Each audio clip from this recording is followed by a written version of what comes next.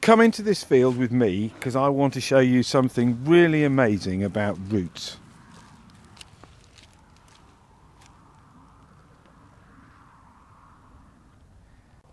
There's so much life in the soil near to the roots of plants. And now I'm getting right down with a fork into the soil, and we're just levering out a great big root of clover. There's a huge mass of very small white roots here. Oh look, there's a little millipede, look. Just living very comfortably by the roots of the clover, with a red shiny body with lots and lots of legs just shooting off because unfortunately I've disturbed him. And there's an earthworm that's been living very happily as well by the root. It's a lovely colour, sort of a mixture of purple and grey. He's a little bit cold, he's not wriggling very much. Oh, he's beginning to now because he's got the warmth from my hand. And I'm just going to pop him back in the soil. There we are.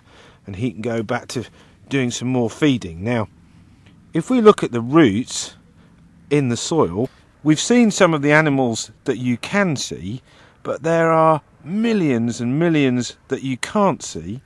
And on this root of clover that I've just dug up here, if we look at the roots more closely, they're very, very fine and delicate, but here we can suddenly start to notice there are lots and lots of tiny white bumps on the roots.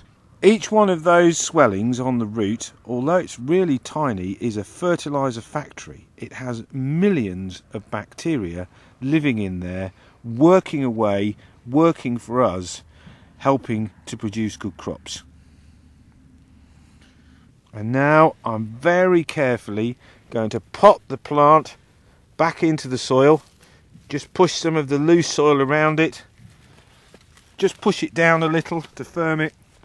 And then we'll leave that plant to grow again and do all the good things that I've been talking about.